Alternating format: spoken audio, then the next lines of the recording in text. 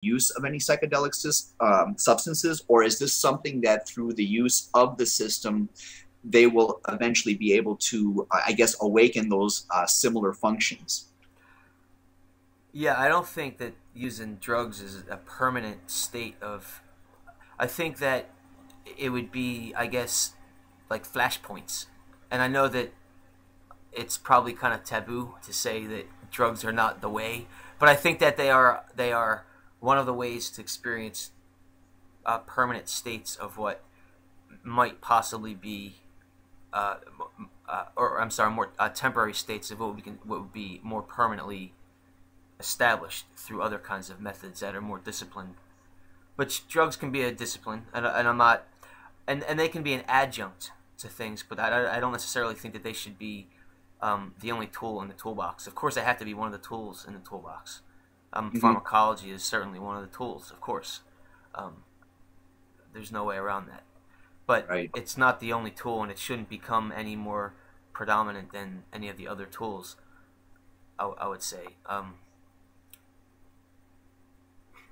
Yeah, I was going to say I agree with you because I view those things as like training wheels. Ultimately, the usage of those things would show you what you're trying to achieve naturally, and if you can replicate those same effects through a natural medium, but through the use of the system, that's ultimately what I would try to be aiming for. Were I to be using substances like that, I view them as training wheels, so to speak. And I think that anybody who gets wrapped up in the constant usage of any substance to do magic with is only fooling themselves because eventually they're going to experience, I think, really negative consequences.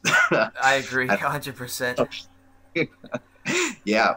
And the reason why I decided to address that tonight was because a lot of people have a misconception that magic is like sex, drugs, and rock and roll. And I think that, they have this whole thing that people of much lower, like, moral stature get involved in what they perceive to be the dark arts. And so I think Right, that, yes. that it is important for me to address that with you because I don't want anybody walking away thinking that this is something that's going to require them to do something that they feel, I guess, is not something they want to get into. Yes, absolutely. That's certainly something that needs to be addressed because the occult and things like this attract a lot of the worst, and a lot of, you know, sometimes just, every situation gets people that are misled and things, but somehow it seems to be predominantly people sometimes that, they are a little bit too into drugs and they are into this dark side. A lot of this whole undercurrent, which is fine. Subculture is totally fine, except that, you know, sometimes people are very young. They get wrapped up into this stuff, especially a lot of hard drugs. It mingles with people that are into this. But again, it's because of the whole interface with music and the whole art scene, and they're all equally infiltrated with drugs and craziness. You know what I mean? So it's no less in the occult than it is in music. I've been in bands and everything else, or any other artist community. So it needs to be said. Thank you for Yeah, saying it. yeah, definitely because well, you said it all.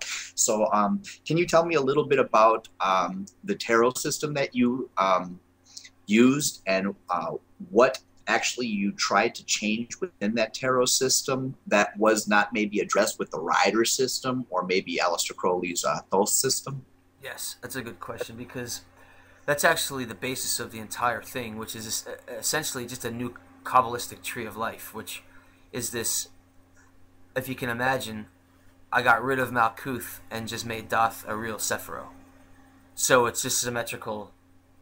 It's more symmetrical in that sense. But the reasoning behind that, I mean, I could go on for hours giving reasons behind it, but that's the basis. That's the essential change because it's based on this different, essentially a different schematic for the cosmos because the tree of life is now not based on Malkuth being the first level. It's based on Yesod being the first level. And the reason I did that, or the reason I started doing that, is because,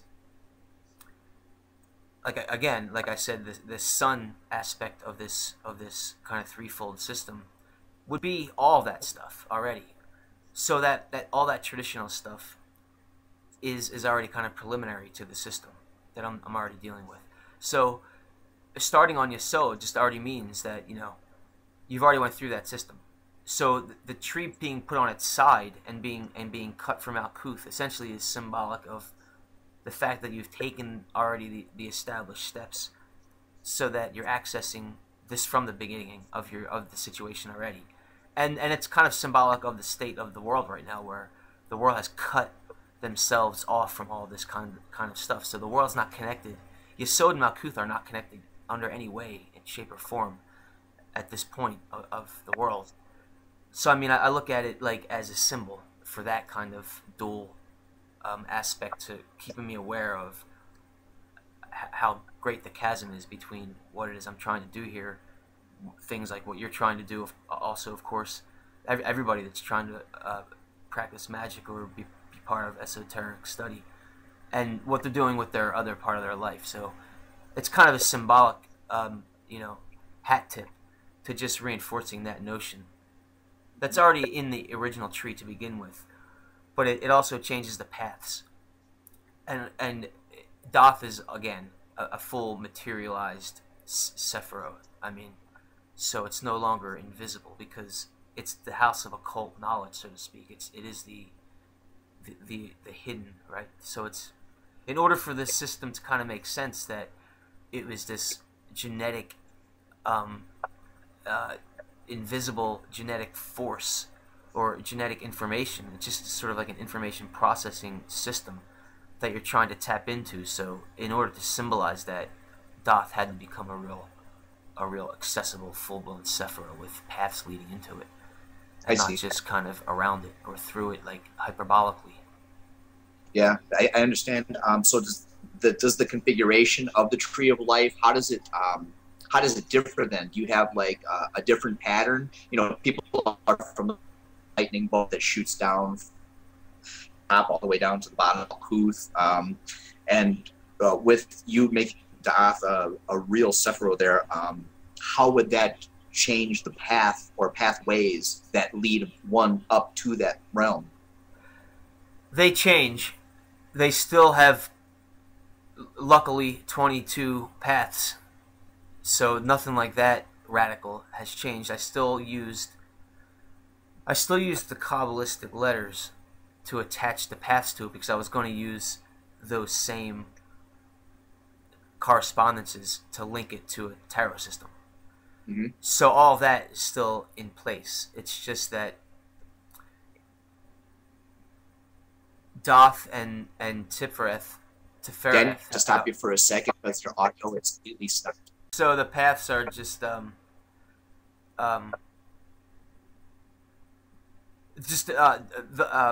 link into to making a full-blown tarot system, so that the paths don't change.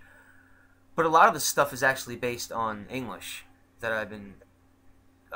That's kind of another issue, but it's all based on essentially the original 22 paths, but Tau and Aleph link together, so there's no opposite ends like there is on the traditional tree, where you got out of Kether, it's Aleph and Beth and so forth, all the way down to the end where you have the final letters. So this is more of a circular thing, which is actually based on the concept that Aleph, and this kind of links it to a lot of the mythology, is that it obviously means ox, as we know, and in Egypt the North Star was a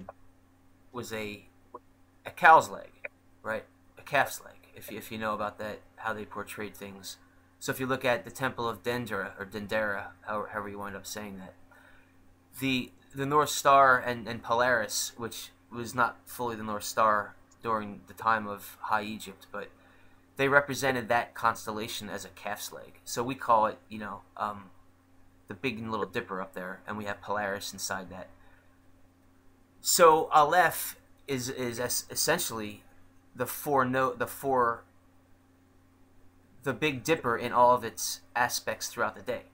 So it makes this swastika figure. So that kind of linked me into looking at Tau as the winter solstice version of Polaris, because if you look at Tau, it's just